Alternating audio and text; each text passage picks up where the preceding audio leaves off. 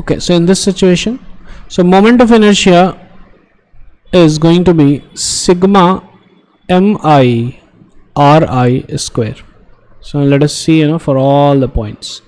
So this is the first, this is the second, and this is the third. Now for the first mass we have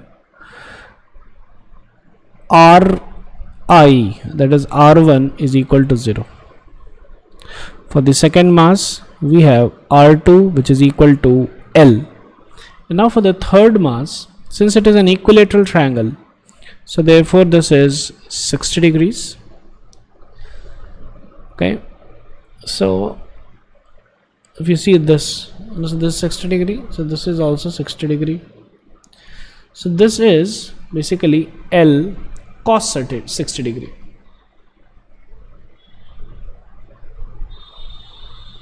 Which is equal to L by 2.